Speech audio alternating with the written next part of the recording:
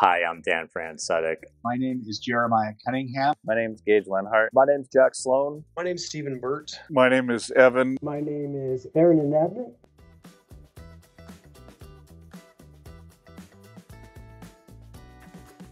One of the things I like about land surveying the most is researching the information and going out and finding old survey monuments in the field that haven't been recovered in over 100 years. The best part about being a land surveyor is all of the variety and everything you get to do. You get to take a certain skill set and really interesting equipment and go lots of different places, meet lots of different people, and you get to use that skill set to help them solve their problems. The best part about being a land surveyor is the discovery element.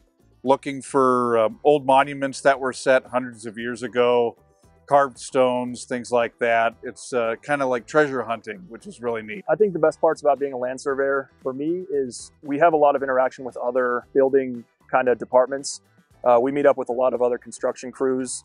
So you kind of get to see all of the aspects come together. To me, the best part about being a land surveyor is my projects have a lot of variety to them. You know, part of the week I'm in the office, another part of the week I'm in the field. I have the option to go do research or professional testimony. There's just a whole lot of things I get to do, and it's never the same thing twice. I actually started in an engineering program. The summers, I would go off and work on a survey crew. And during those times, I got bit by the land survey bug.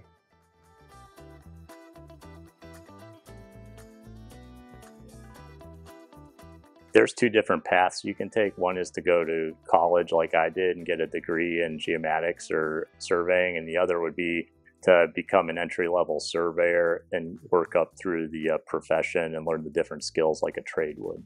With Entellus, it's mostly everything I've learned has been from Entellus. I've learned a few things at community college, but everything's been taught to me by several mentors.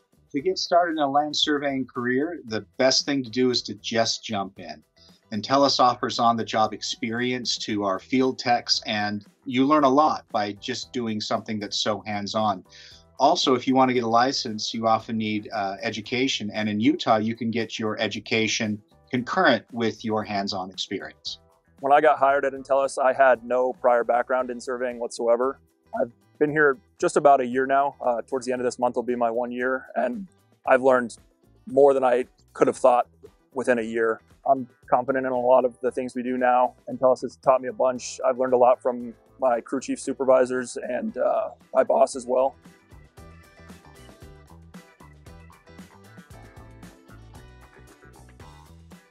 I think the most interesting thing that happened to me in the field was early in my career. We were working on a major project at my first job in Cleveland, Ohio, and we were approached and interviewed by a news crew who showed us on the news later that night. The most exciting thing, probably stepping on a rattlesnake at Taliesin West. It was completely dark and I stepped on it and I felt a squish, and then whatever it was pulled itself out from under my boot, and I jumped and turned on my light, and there was a 4-foot rattlesnake in front of me on the trail, and it just slithered off after I had stepped on it. Didn't seem to care. When you're in the field, I think the most interesting thing is getting to see the historical monuments. Out here, you see stone-carved monuments, you see mounds, you see all sorts of different kinds of monuments and historical drawings and historical maps and such. And you get a feel for how the country was laid out over hundreds of years that people have been setting up and working through the process of the United States of America.